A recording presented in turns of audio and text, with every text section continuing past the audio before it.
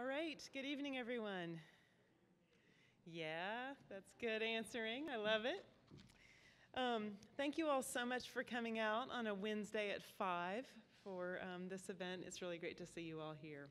So, as many of you know, my name's Zoe Strecker, and I'm an art professor here at Transylvania. And the artist talk today is by Lisa Schlesinger, a playwright. And this is the first event in a series that will go on throughout the year as part of my 2-year Bingham Young professorship, which is called Crucial Terrain for short. The long title is Crucial Terrain: Ecological Flourishing, Environmental Justice, and Regenerative Culture in the Face of the Climate Crisis. So we have artists, conservation experts, a regenerative agriculture expert, indigenous historian. All of these people will be giving presentations throughout this year, usually on Wednesday nights. We also have a field trip to remove invasive species from a nature preserve. We have an art exhibition in Moreland Gallery, and a film discussion, and all throughout the year, climate change conversations among lots of members of this transy community. So this project is vast, I hope, far-reaching, and I'm glad for you all to be here. The next event will be in about a month, October 26th. Greg Abernathy, who's the director of the Kentucky Natural Lands Trust, will give a talk called Wildlands Conservation in Kentucky, Local Action to Address the Biodiversity and Climate Crisis. So that's here on 5 o'clock again on the 26th. And then following that, November 10th, we have a collaboration between several lecture series, including Creative Intelligence and the Del Camp Lecture, and that is the U.S. Poet Laureate Ada Limon. So those are our upcoming events. And this event, though, I've been looking forward to for a very, very long time, by Lisa Schlesinger. Lisa is a playwright and a professor who co-heads the Iowa Playwrights Workshop at the University of Iowa. Her plays include Iphigenia Point Blank, The Celestial Bodies trilogy, The Bones of Danny Winston, Rock Ends Ahead, which was the winner of the BBC International Playwriting Award, In the Wake of the Graybow Riots, and 21 Positions, with Naomi Wallace, who's a Kentucky playwright, and Abdel Fattah AbuSrour. Her playwriting project, Endangered States of America, maps the ruins of ecosystems caused by climate change, neoliberalism, and extreme capitalism on the American landscape. She's also involved with some long-term work in the Slow Theater Project and with the Climate Change Action Theater. Climate Change Theater Action, let me get that right. So after her talk, we'll have some time for conversation and Q&A, and we'll just keep that as casual and open, so keep your questions in mind while Lisa is talking, and we'll have a conversation afterward. But for now, please help me welcome Lisa to our campus here at Transylvania.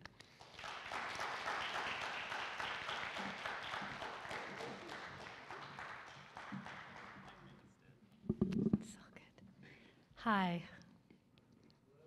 I love it. Thank you so much. I'm so glad to be with you today, and I'm so grateful to be with you today. I want to thank Zoe Strecker for having me and for this incredible series. I wish I could be here all semester and all year to hear every one of these speakers, so I'm quite honored and humbled to be here. I'm also grateful to Zoe for her incredible work, her incredible practice, her art, her environmental justice work, and for her influence on my way of seeing ecology in the world. So thank you, and thank you to your university. I also want to say that I'm standing today in solidarity with the women of Iran who are standing up for their bodies and their choice. I will present on 2 works today, one pre-COVID, and one coming through COVID. My friend Kinan Azmeh, the incredible composer and clarinetist from Syria, who wrote the music for Iphigenia Point Blank,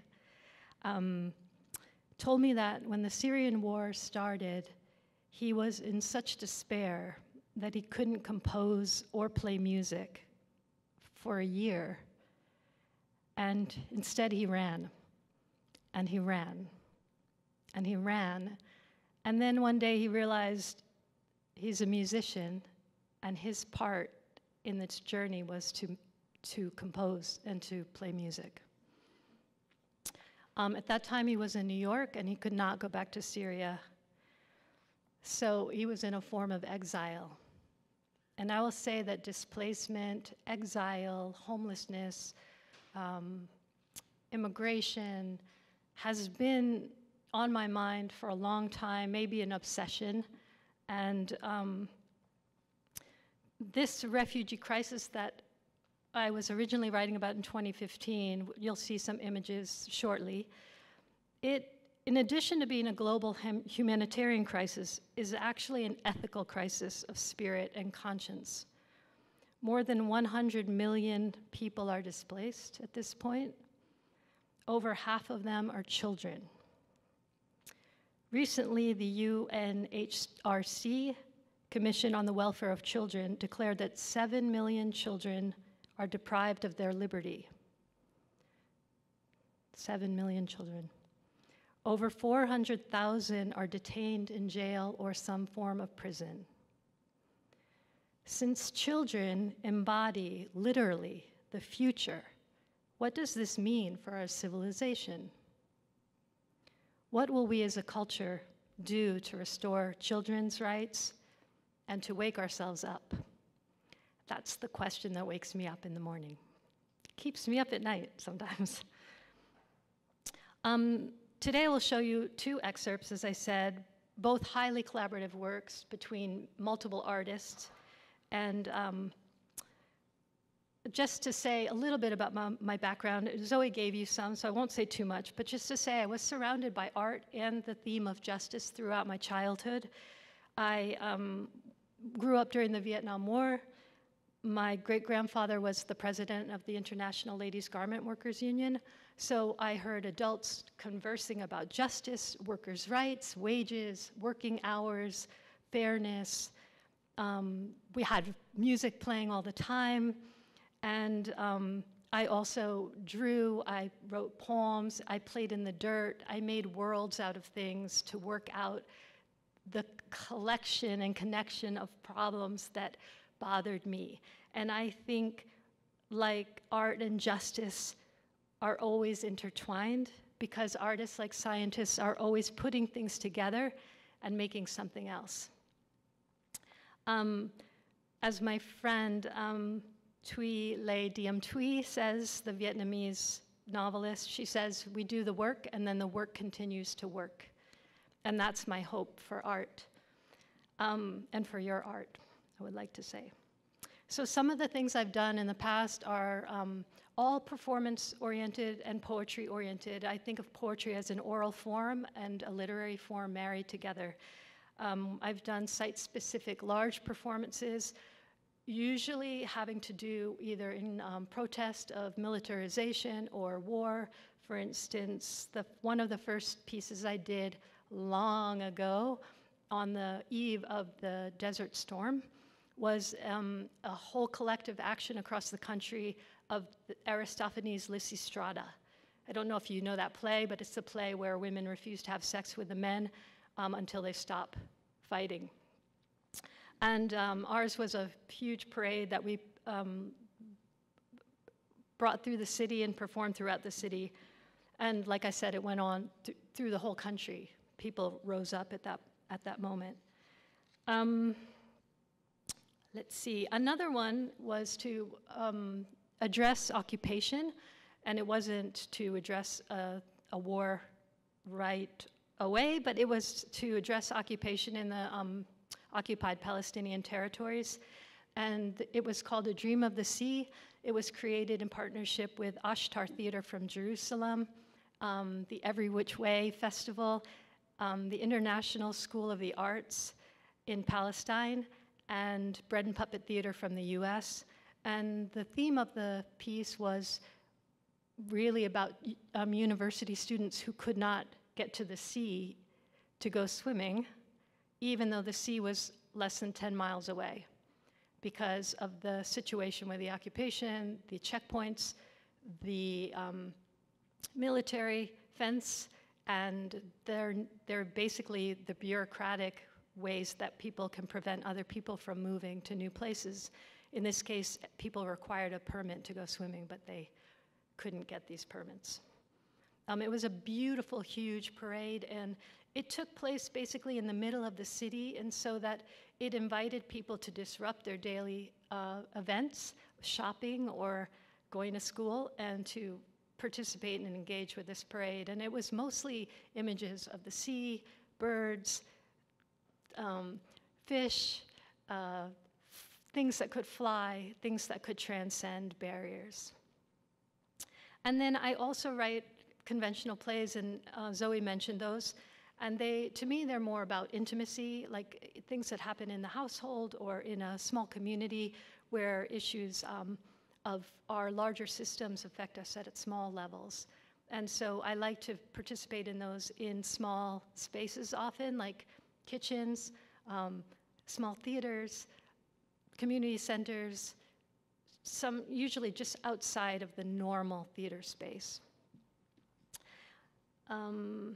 One of the most recent ones was called I Dreamed the Last Diamond Darter, about the small diamond darter that the last ones are only in the Elk River in West Virginia, and they're threatened by the coal mines and the coal companies.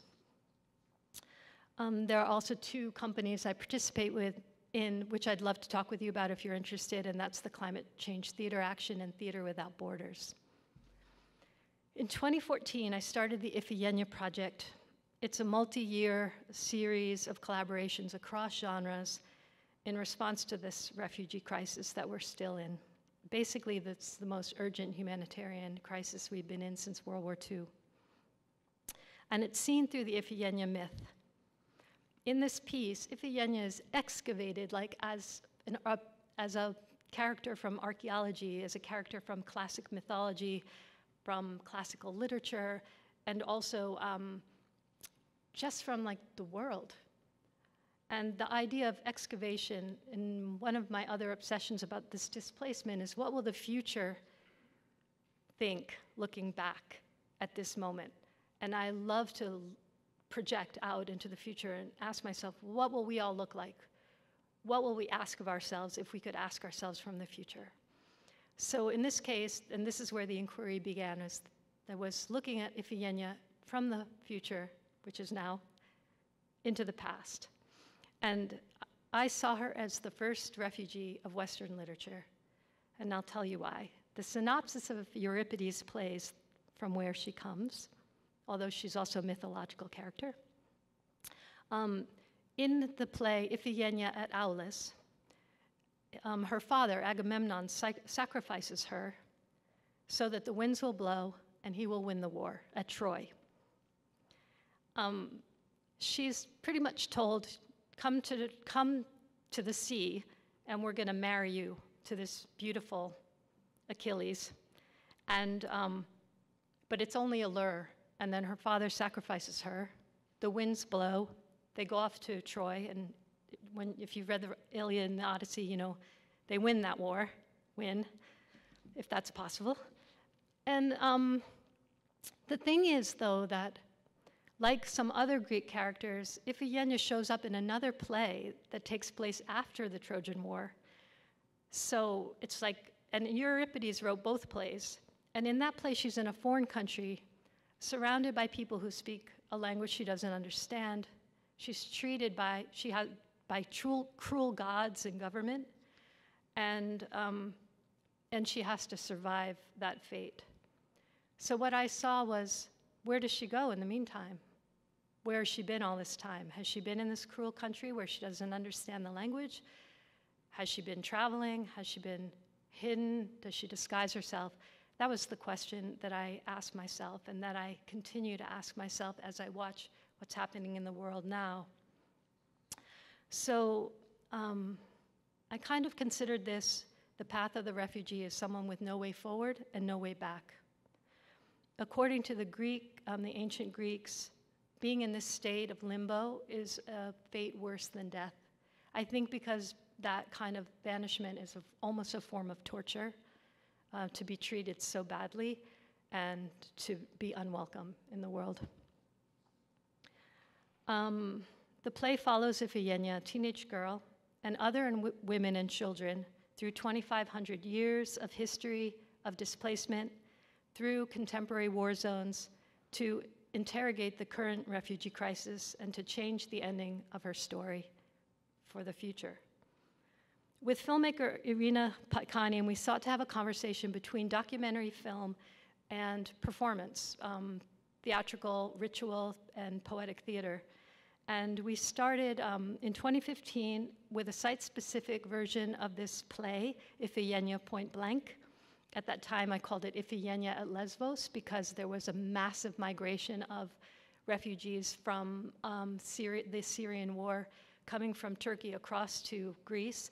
At that time, there were like 100 boats a day full of people just coming forward and forward. And one of the intentions of the project was to keep these people visible while we were heading into the 2016 elections, when we kind of knew there was going to be a new sensationalist news media. So I wondered, how do we keep a lens on all these people? Because the media will not keep a lens on them.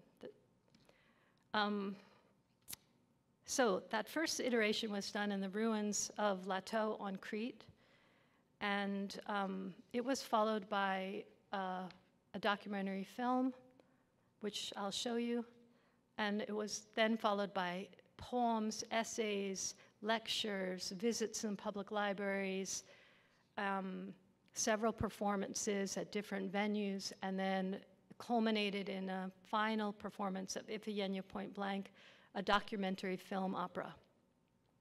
So it was an experiment in how do forms change in order to keep your eye and your lens on one subject over a period of time to document history in an artistic way. I'll read you the prologue of the play. And again, it's an excavation.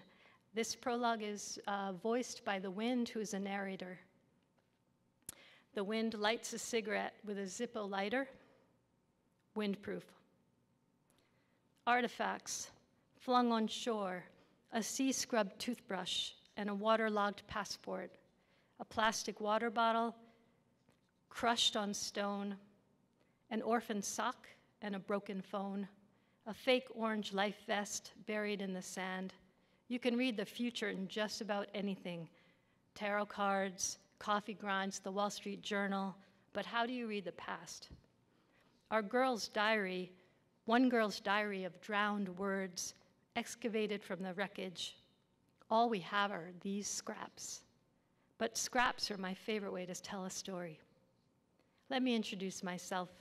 I'm a long-winded messenger, a scrappy storyteller from a faraway time, the wind. How does the war begin? Once upon a time, everyone knew this story, but now, unless it's on YouTube, it'll probably elude you. Here's the headline. These lands, this world is cursed. You can't go home when home is not home any longer. You can blame it on the gods, or you can say it's another pumped-up leader and his greed and his pride. Of course there's backstory from way back, before the Iliad even. Paris, a boy toy from Troy, runs off with Helen, the trophy wife of the king. It might start in love, but it ends in bloodlust. The king calls his brother, General Agamemnon, and thousands of troops deploy to Troy to capture her and bring Helen home. Overkill much?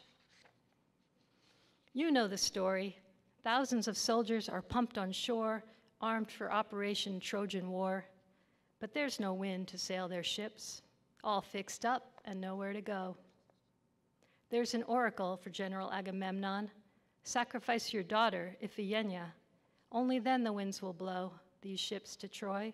Kill your daughter and win this war. Get her done. At this point, a chorus of soldiers breaks in, says, we love our ships, our pack mules, our rucksacks, our AH-6 little mules, little birds, our S-70 Blackhawks and PC Orions. And the wind says, the general tricks his daughter, Iphigenia, into coming to Aulis with a promise that she will marry Achilles, the kind of guy played by Brad Pitt. And this is the beginning of a 10-year war. the destruction of Troy and the slaughter of all its people. Sounds familiar? Some people call it vengeance. Some call it the war on terror. There's all kinds of names for whoring and drilling. I won't be crude. How does this war begin? The deal is everyone wants something. In the Trojan War, they called it Helen. These days, it's hard, cold winter, take all. Which lie begins this endless war? Once there was the Paris Peace Pact. There are so many lies, it's hard to know. Which war, you say? Which war are you talking about? Yeah, right, you can argue with us later at the bar. Here's my oracle. Don't fuck with the gods. It only takes one to curse the world, and their timing is not human. The shit might not hit the fan right away, but it always does. And when it's your shit, you will know it. These are our holy waters. There are gods in there.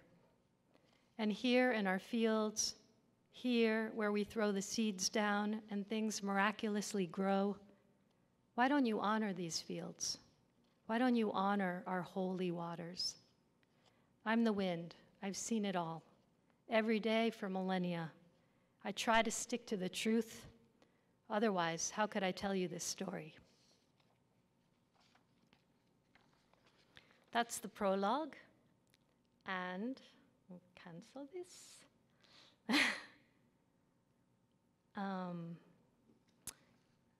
The first iteration of this collaboration was a documentary film about the boats arriving in Lesbos in 2015. Here it is.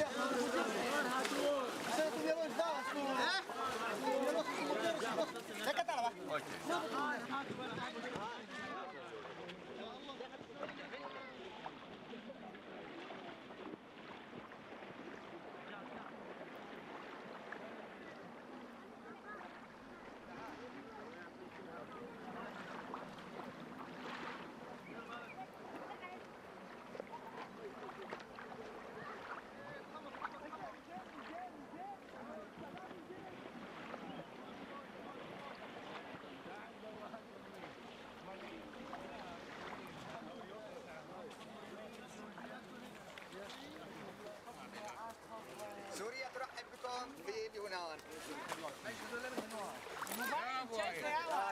ارجعوا له ارجعوا له. الحمد لله على السلامة. الحمد لله على السلامة.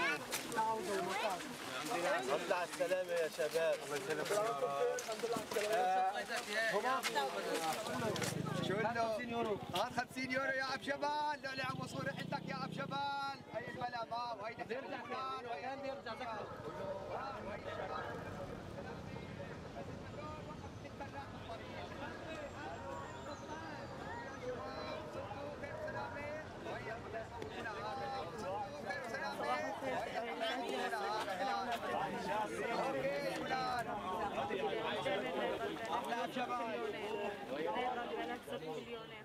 عدينا الخطر والحمد لله وصرت على حطيت الاولاد واقفين شغلة نص ساعة 10 دقايق مشان ارتاح شوي.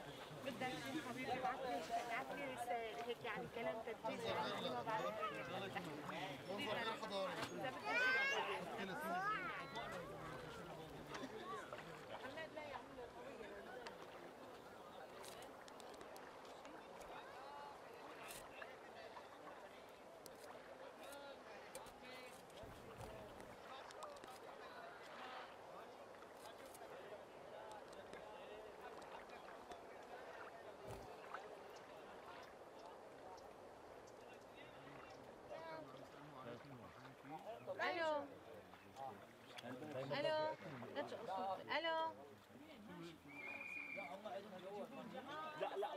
مو هنا مين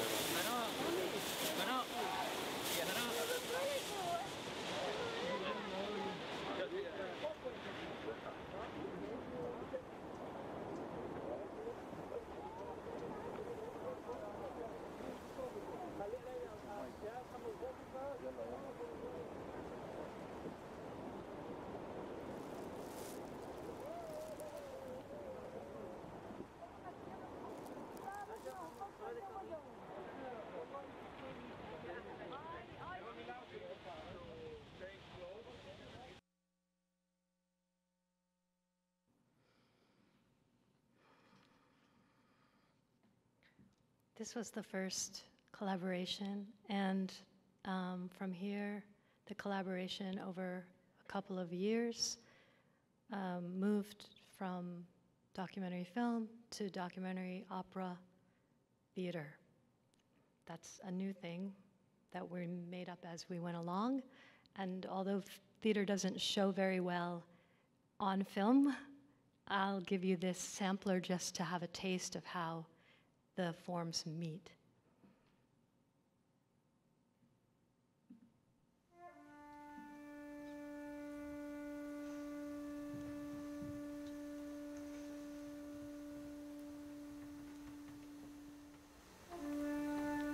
How does the war start? Once upon a time, everyone knew this story. But now, unless it's on YouTube, it would probably elude you. Here's the headline. These lands, this world is cursed, and you can't go home when home isn't home any longer. Is it worth it to name names when the guilty just walk away? How does the war start? Don't fuck with the gods. It only takes one to curse the world. In our house, the shit went down, as they say, in the family blood. Some call it vengeance, others the war on terror. Our scud, missiles, our ships, please, love our battles, love our 65-46 aerial bombs, our lifestyle. Give us war! Let's get this play started!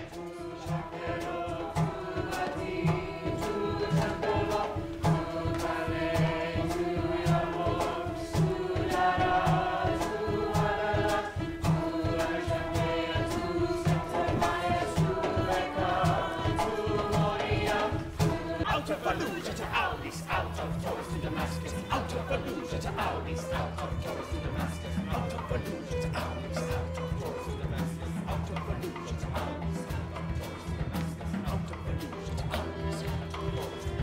out of Fallujah to Audis, out of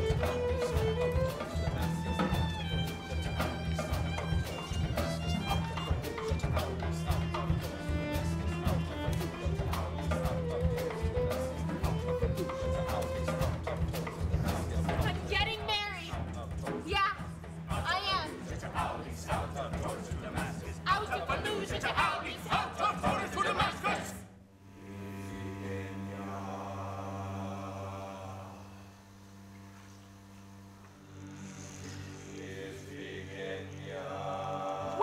Trojans even live? You're going all the way to Troy to kill someone else's children and leaving me behind. It can't possibly turn out well.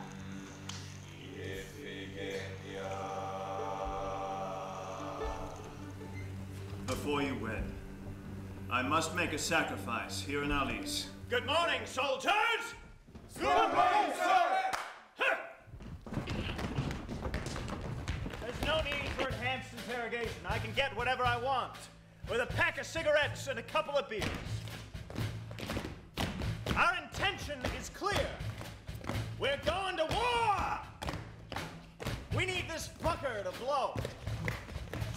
Wild boy, under and upside down, blowed in the rain. I won't say his name. I tattooed his initials on my wrist. He's a wild boy, under and upside down, blowed in the rain. You look so young and pretty. I'd like to wear that dress and have him undress me. Time is just so breezy. I can't wait for the king. Where is my boy in that mob? Blow, fucker, blow. These boys want blood. These boys taste blood. Whatever comes between them will die. Soldiers! A toast! A toast, sir! To my daughter! To your daughter, sir! On her wedding day, there'll be a sacrifice! To sacrifice, sir! Helen and the Trojan city cursed you, poor girl. Me? And the sacrifice is your life. My life? To fight, sir! It was an oracle. Father, no! The press backed it up! Hoorah! Hoorah! Please, Father, don't do this.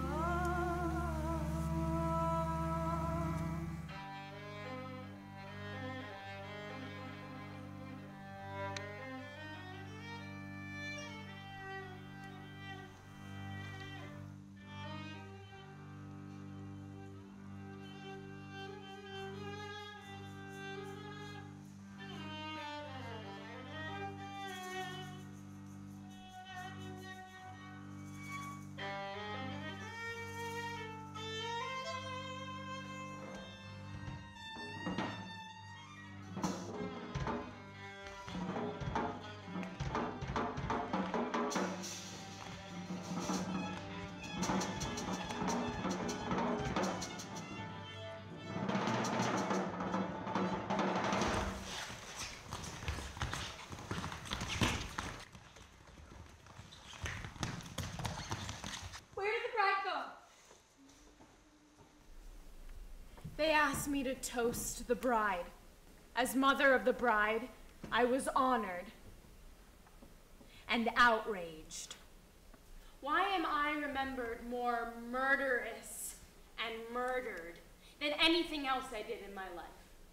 Why not remember me by the other thing I did? Make these lovely children in the first place.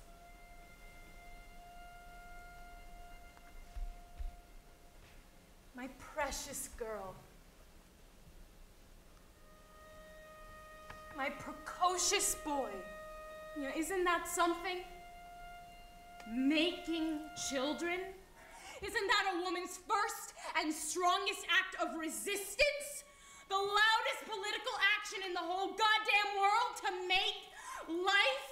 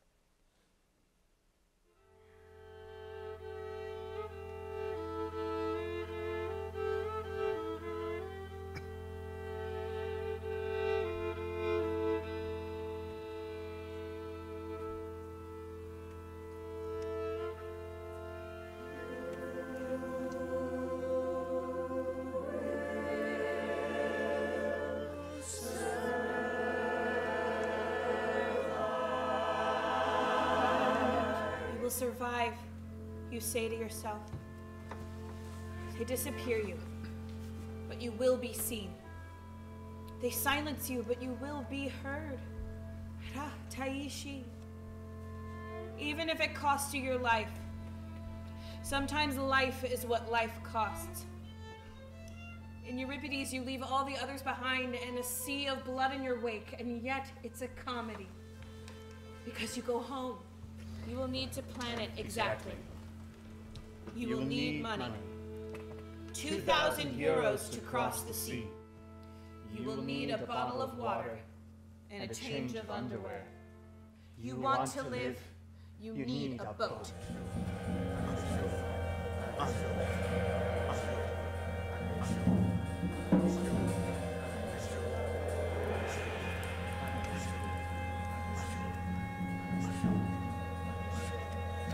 Thousands of tears and testimonies in the courts.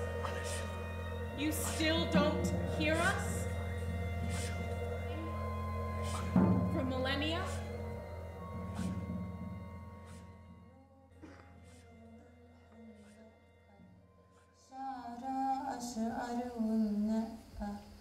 اللي حبك بيبوسك اللي بغضك شو بيتلقى يا بياع العنب والعنبية قولوا لأمي قولوا لبيي والتيشتشي التيشتشي والخوخ تحت المشمشي وكل ما هب الهوى لقطف لالولو مشمشي هي هي هي لولو دستك لكنك عارينا تنغسلت يا بلولو ننشرهن على الياسمينة.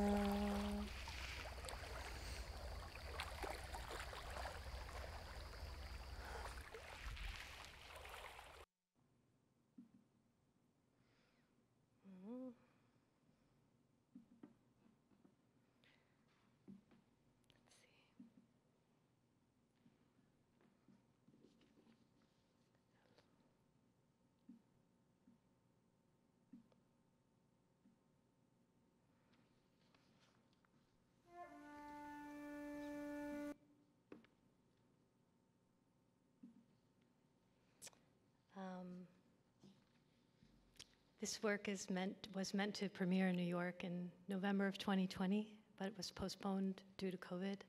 And it will be premiering in New York in 2023 to commemorate the beginning of the Iraq War. That was a lot.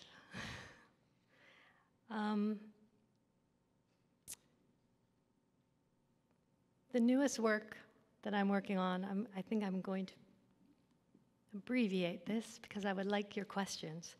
The work I'm embarking on with Lisa Schlesinger, who is the violinist, and Iphigenia, is called Ruinous Gods, and it's about displaced children who have resignation syndrome. That is that during the course of being displaced, the stress levels are, they believe, so high that children fall asleep. And it was first noticed or diagnosed, it's not a real diagnosis quite yet, in 2005 in Sweden, and it's since been identified in other camps around the world. I think what I will do is I will read you the opening invocation while I play the opening invocation. And then we'll have questions.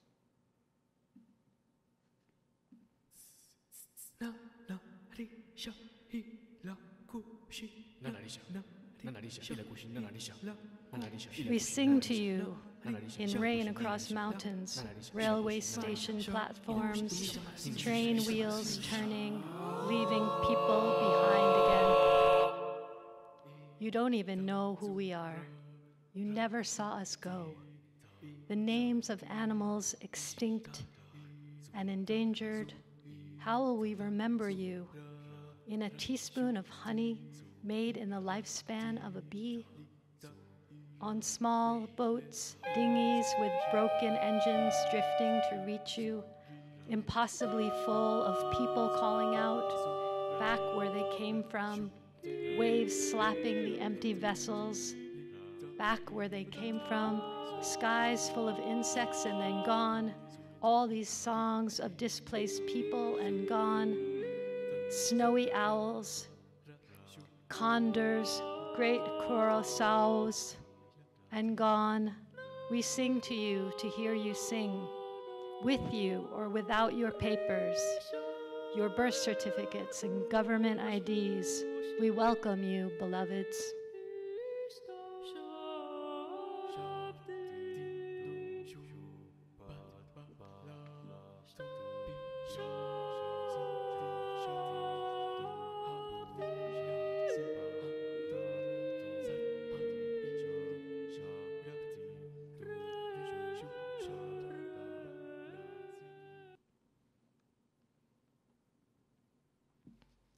To end, I would just like to say that I've recently been reading Joanna Macy, the activist, environmentalist, translator, poet, again, more merging of science and arts.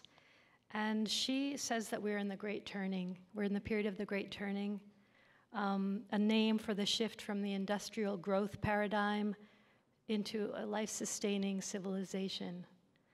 She says that there are 3 actions we can take,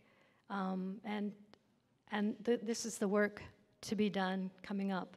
She calls them, number 1, holding actions. These are things we usually do what we call normal activism, protests, ways of stopping things that need to be stopped.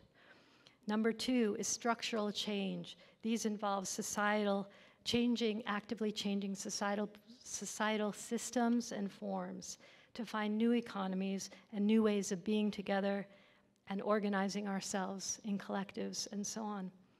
And the 3rd is a shift in consciousness. And here she says we all need to do the inner work, the psychological and spiritual transformation to meet these actions. My question for all of us is what part does art play in these actions and shifts and transformations? I personally believe that it widens our choices, deepens our creativity, and offers possibilities for enacting and creating a new kind of future. Thank you all.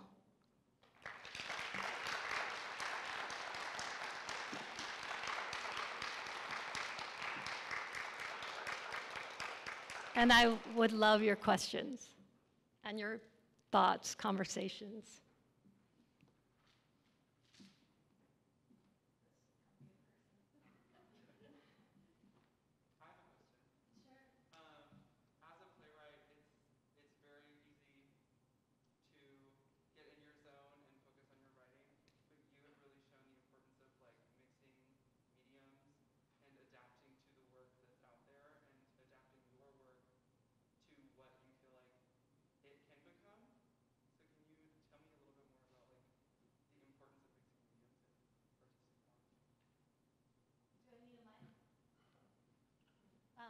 I'll just come back here so you can hear me. I think what's important is to follow your calling and your vision, and it's hard in theater. It's been hard. Well, let me rewind. I think it's so important to recognize that we're coming through COVID, and that theater has an opportunity to be a completely different thing coming through. So we have come from a kind of American theater that's situated in the living room often with a couch. A family has a secret, or a city has a secret, and we work it out. It's part of our 20th century psychology that we haven't really been able to leave behind in the 21st century. So what I would say is really listen to your inner voice, and if it sounds strange, that's okay. You'll find your collective, people who are really excited about taking a different turn and making theater in a different space.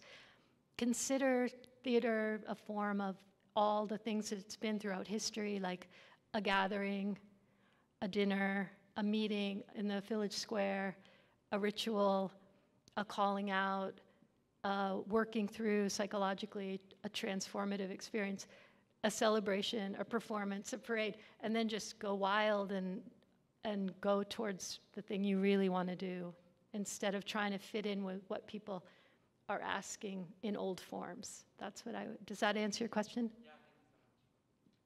Thank you for the question.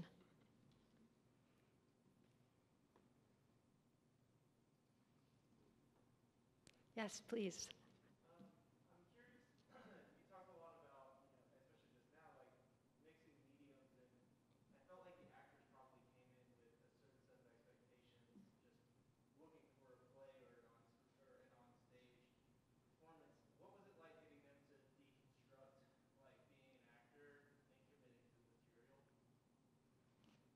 Well, some of them signed on because they wanted to try singing and dancing and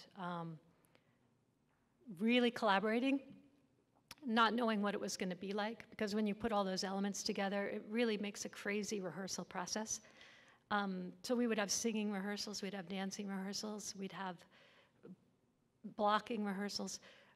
I don't know, some actors won't want to go in that direction, and some actors will be really thrilled to go in that direction. Again, I think we're in a really new time, so maybe we could just start in a circle, reading the work and embodying the text, or singing the work and embodying the text. Like I said, I think not everyone's going to sign up to do a different thing, but some people will. All speculation. Did that answer your question? Thank you. Yes, please.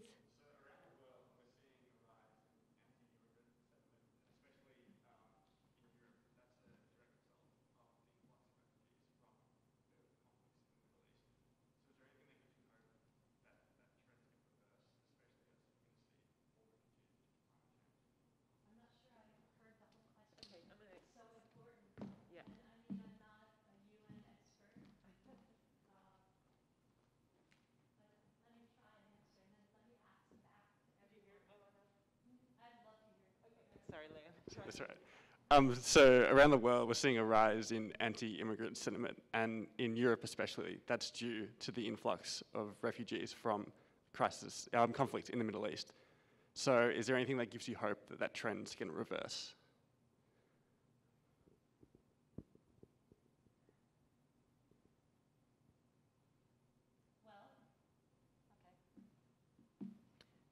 On the bright side, we have seen it reverse because we've seen an incredible welcoming of the people of Ukraine.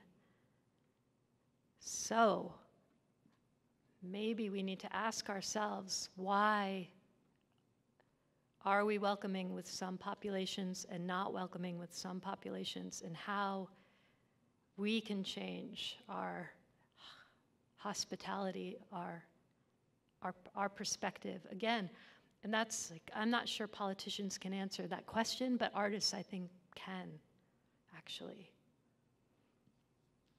I know that did not answer your question, but that's, for right now, my thought. And I would ask everyone that as well.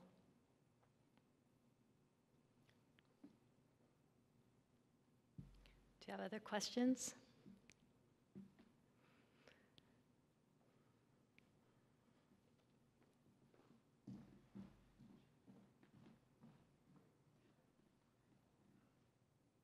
Thank you very much. I actually have a lot of questions, but I'm going to ask you one. So it's a question about your sense of responsibility to the refugees who were filmed coming off the boats. So one way to feel accountable, not really responsibility, but accountability to their story, is you're shining a light on their story in a number of different ways that are very compelling. Are there other ways in which you hold yourself accountable to them and their stories? Like, for instance, does anyone know where they are now? Is there any way to share your art with them, or is that completely impossible? But really, it's a question about holding yourself accountable to people's stories.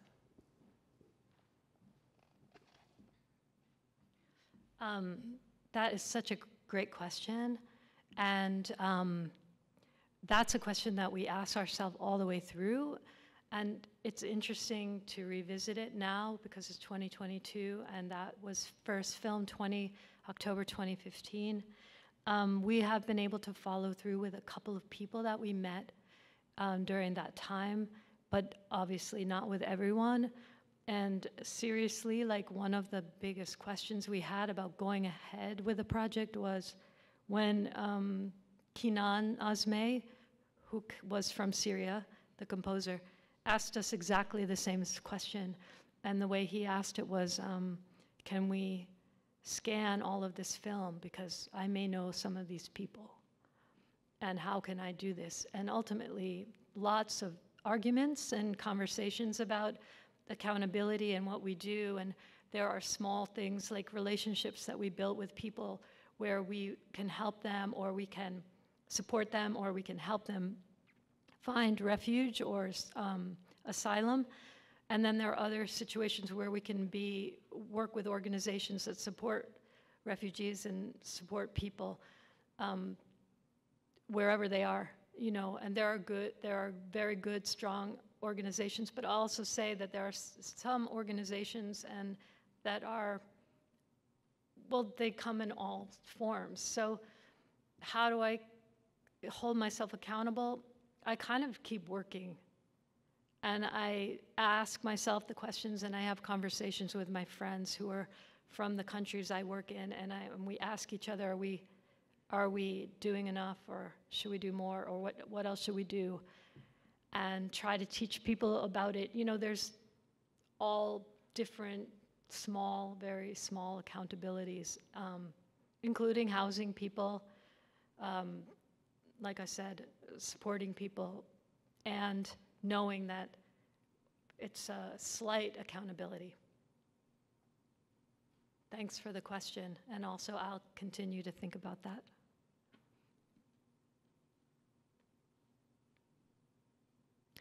And I also think asking ourselves, like asking myself, how easy it is to rehouse a family from Ukraine at this moment versus how easy is it to rehouse a family from Lebanon at this moment or from Afghanistan. Those are questions that we can ask ourselves and talk about in our communities so that we can open up the conversation, but the accountability is very small. Thank you. Oh yeah, did that answer your question?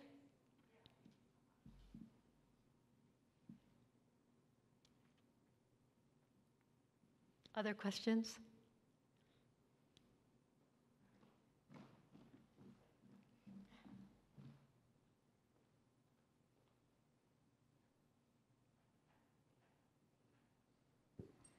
Do you ever encounter drama therapy in your work?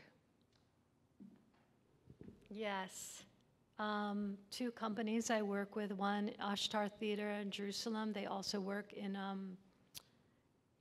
Ramallah and Gaza, and they do a lot of, they wouldn't call it drama therapy, but they call it like therapeutic drama. And mostly that has to do with telling stories and getting stories out into the world. I suppose, and that's a kind of maybe form of accountability, is being present for people's stories and sharing them with other people before they felt unheard or unseen. I don't know. I'm going to come back to that continually. The theater company that Leal and I are working with in Beirut in Lebanon, they work a lot in the camps and do a lot of what they call psychological therapy or psychological dramatic therapy. And they're trained in maybe a little bit different system than we're trained. I'm also familiar with Basil von, what's his name? The book, The Body Keeps the Score. And in that book, he talks about using drama as a form of therapy at the back, and it's really interesting. I haven't used it myself except when I've worked with experts, because I would, and again, like around accountability, I would never presume to do that. But I will say that I do really believe in helping people share their stories out and helping people know that their voice matters and that their voice can be heard in other places, because young people, especially in places like Gaza and in the camps in Greece and so on, are hope to be heard, want to be heard, and want to connect with other people. Do you have a response? Do you know about drama therapy? I am in no way an expert, but a passionate, longtime hobbyist, perhaps. Yeah. Thank you. Thank you.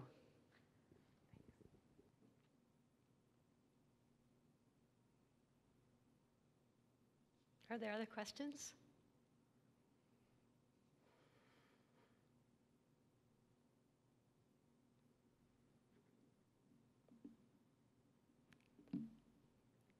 If you have one more, last one. While we're exchanging mics, I'll say that if you have a private question and you want to ask me after, I'm welcome the conversation. How do you prioritize your mental health and take care of yourself while working with such big issues?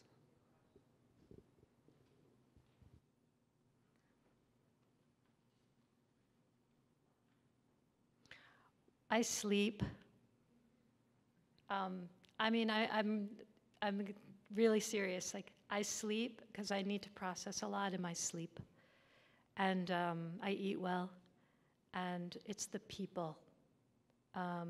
Being in the collective with people who are working with you on subjects is really a form of care. So having that meeting of minds and hearts and souls, and the whole thing about art, and anyone who's in theater here knows how amazing it is when you're doing a project, you're in process, and you are just in love with everybody. So generating that love in the process is really amazing. And things go wrong and they go, wild, but that love is like very central.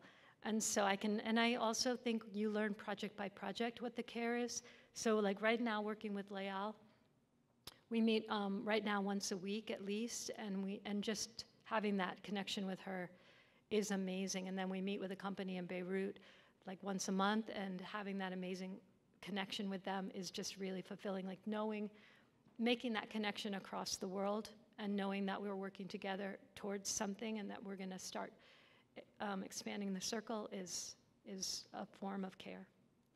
Thanks for the question. Thank you so much for being here and for your presence and attention. And again, thank you to the tech people, camera person, and to Zoe and to the university for this series. Thank you so much.